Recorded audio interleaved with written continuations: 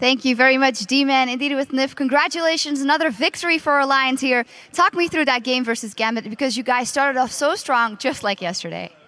Yeah, so first off we were aiming for a lane swap, and then we had just our default level 1, and then we saw that Jax was still top, so we decided to go top lane, and then luckily he flashed. It didn't even hit his Q, but then he had no flash, and then we could just pick off the first blood.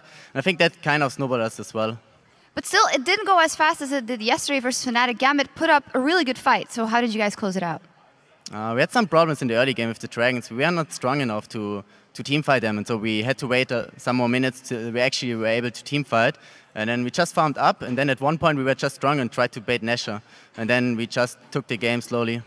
Yeah, absolutely. And again, a fantastic performance from you and Tabs. That duo is working out really well. How have you guys been leveling up your performance coming into this season? Actually, we have played quite some duo queue in the off-season, but which we normally not do that much, so we only play in scrims together.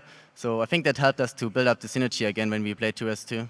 Yeah, it is most definitely paying off. Congratulations and thank you very much. Now we have to recall the base for just a second, but when we come back we will see if Fnatic can find their first victory of the summer split when they face the Copenhagen Wolves. We'll be back in 3.5.